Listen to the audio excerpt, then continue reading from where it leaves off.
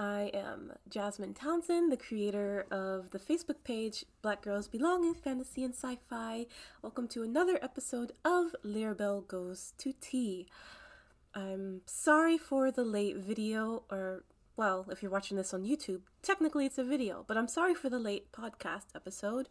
I've been extremely busy, and now that the semester has started, I am teaching 2 classes on Mondays, and I'm on campus for like 9 hours. So, I will no longer be able to upload on Mondays, so I've decided to switch it to Tuesdays, every other Tuesday, and see how that works out. And I wrote this in between classes when I sort of had time, so I wrote this in my notebook, so if you hear pages turning while I'm reading, that's why. But this episode is the Halloween Spectacular. It won the vote. And this will be Halloween Spectacular Part 1. So, without further ado, let's jump into the story.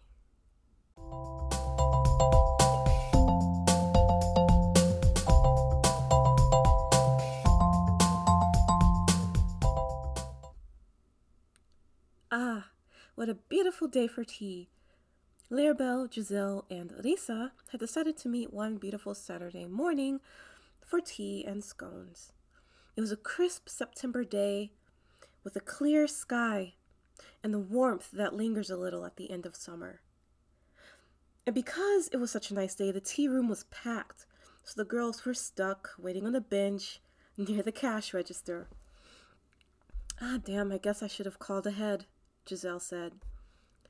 Well, Risa said, it's been about 10 minutes. I'm sure a table will be done soon. Lyrabelle turned around to check out the information board behind them, and her gaze landed upon business cards of artists and small business owners in the area, an ad for private guitar lessons, a flyer for new apartments built near campus, and, oh, a talent show called the Halloween Spectacular. 3rd place would win $500. 2nd place would win $1,000. 1st place would win $1,500. And a workshop with an artist of the winner's choice.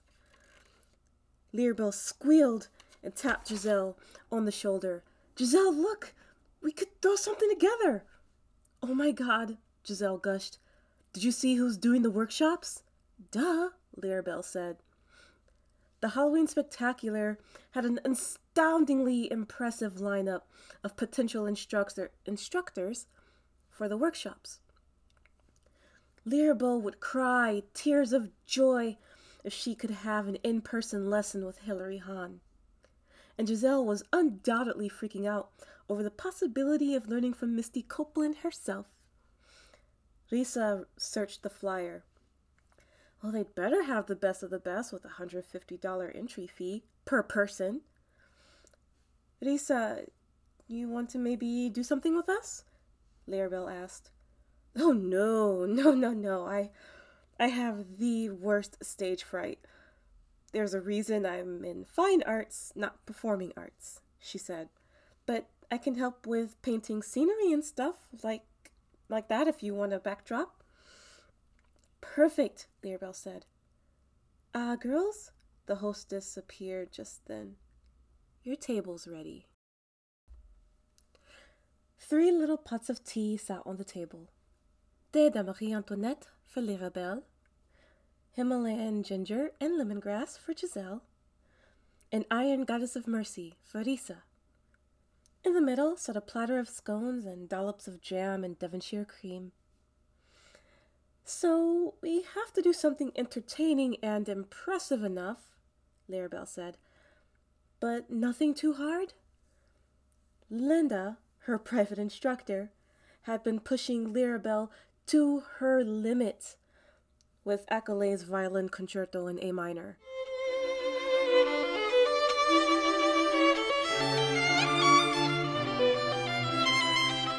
That, combined with the pieces she needed to practice for school, meant she couldn't possibly take on another challenging piece.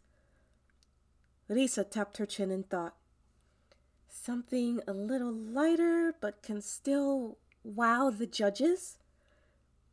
Oh, how about Dance Macabre? Giselle said.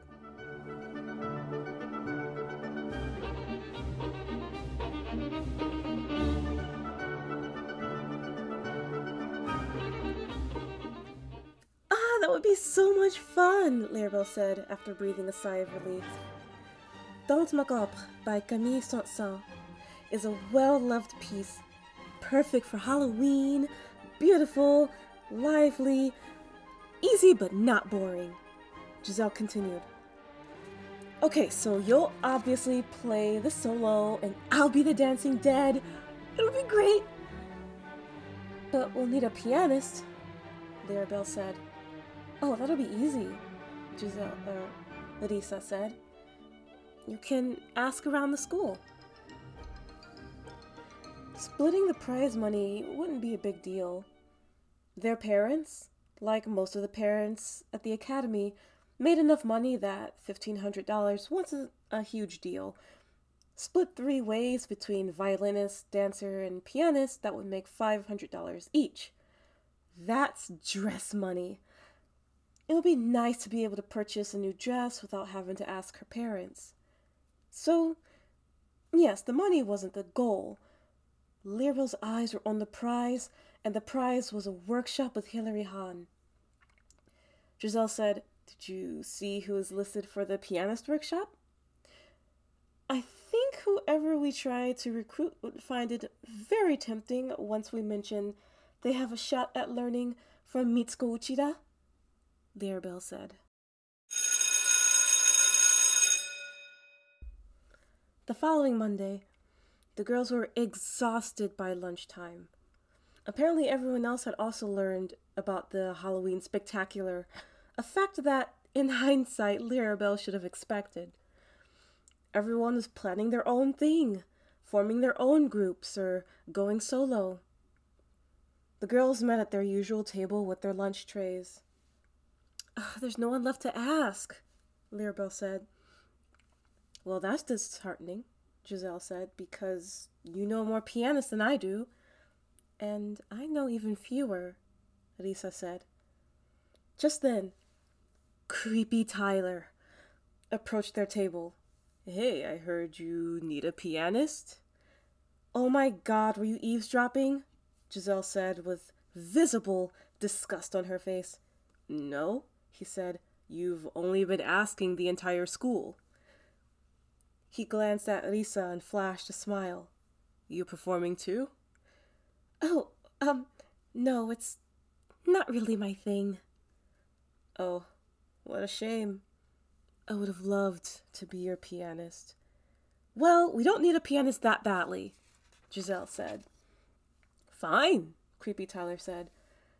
I already had a piece I wanted to do anyway, and I was going to be nice and ask my older brother if he could help you guys out, but, You have an older brother? Lyrabelle said. Who plays piano? Giselle said. Wait a minute, Lyrabelle said. Several questions. First, how do you have a brother who plays piano and I don't know him? Is he any good? Does he go here? And second, why are you so willing to help us out? Creepy Tyler cleared his throat obnoxiously and took the empty seat next to Lyrabelle. He'd packed his mother's tuna casserole for lunch, and Lyrabelle could not stand the smell. To answer your questions in order, he doesn't go here. He actually goes to start a tech, but I promise he's good. I can show you a video of him playing and everything. And, Giselle said, why are you so willing to help us out? Well, I'm not going to help for nothing, Tyler said. Lyrabelle sighed and then immediately regretted it when she remembered she was sitting right next to the tuna casserole. What do you want, Tyler? I want to sit with you guys during lunch.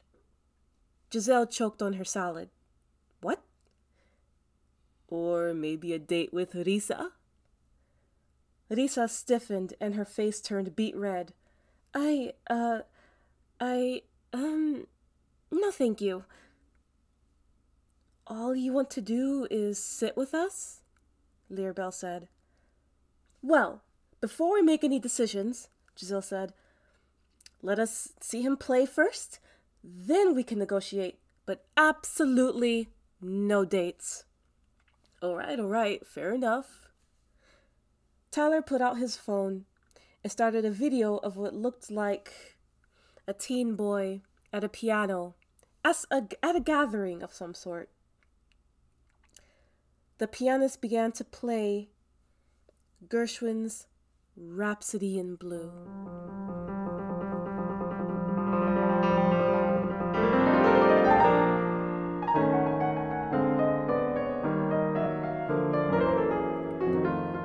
Lyrabelle smiled despite herself. Tyler must have seen her because he said, "Yeah, he's good, isn't he?" Lyrabelle bit her lip. Not only had Tyler presented them with a pianist, but a damn good one at that. He was fantastic. And, well, kind of handsome. But mostly fantastic.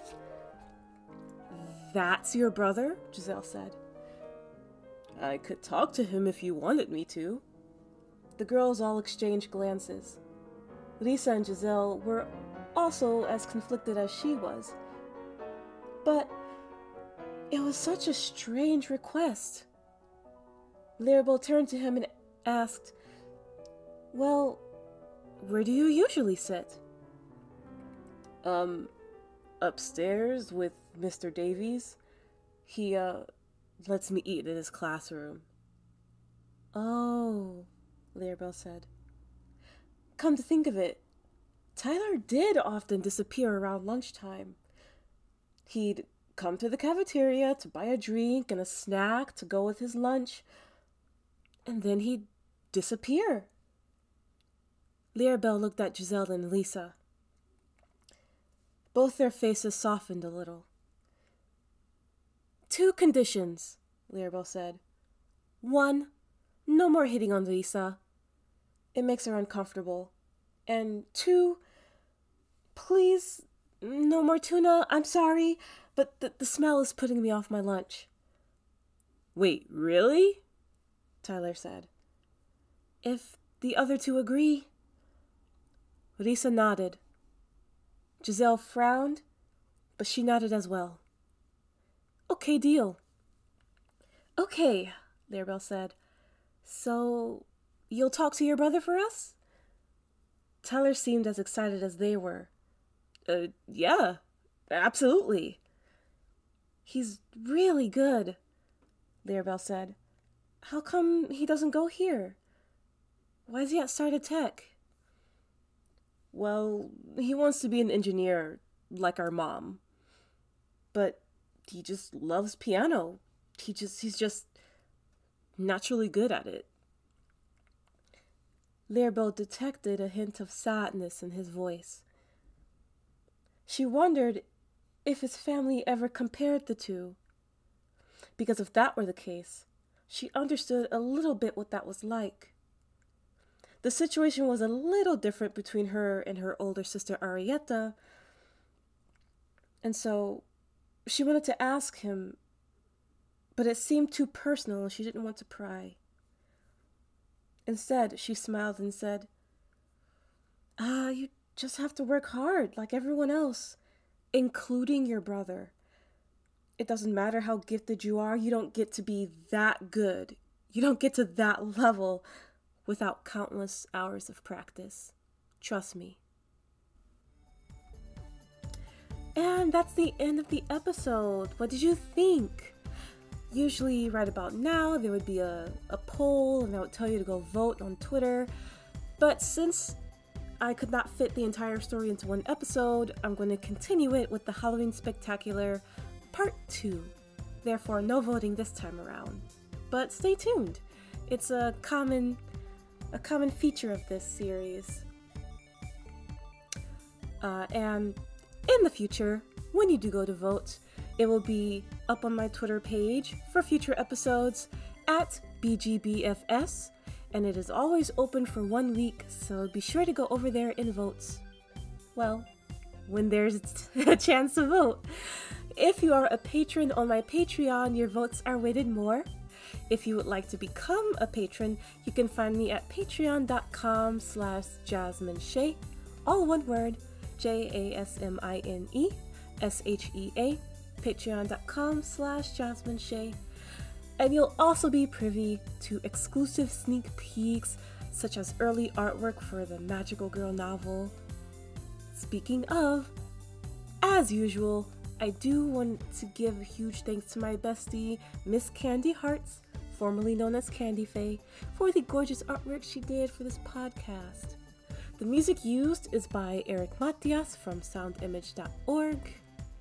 Well, except for the classical music, obviously. But thank you for listening. I super hoped you enjoyed it, and I hope you will join me next time. Super Ninja shout out to LCT-Comics and Casian Holly, and I'll see you all in the next episode. Bye!